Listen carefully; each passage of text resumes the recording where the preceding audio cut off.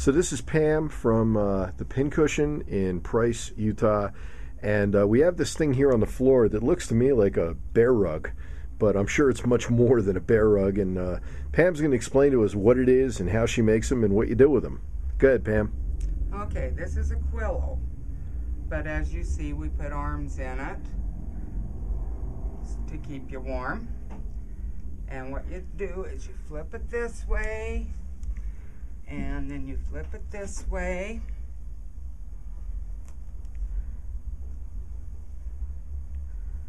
Then you fold it. Turn this part inside out. Put it in there. And now your blanket is a pillow. Hence the Twillow.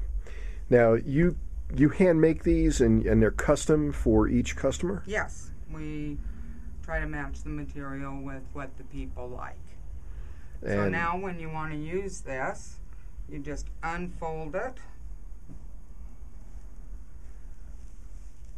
And this is for people that don't want blankets thrown all over. Put your arms in here. I call it the Yeti outfit. And where you had stuffed it in the pillow, you can put your feet in. So you're nice and warm while watching TV, sitting around the campfire, whatever. It's kind of like what you see advertised on TV, but it's made out of silky fleece and fleece. And just throw it in the washer and dryer. And there you've got your Twillow.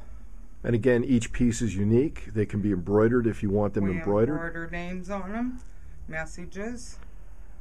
And this would be great for the living room. It'd be great for an RV, I would imagine. It would be great in the back seat of the car because you always get cold and when the driver is uncomfortable. They get too hot. Use it for a pillow, take a nap. And if you got small kids, you could probably fit 2 or 3 in there. Oh, yeah. Well, that's great. That's great. Thanks for sharing that.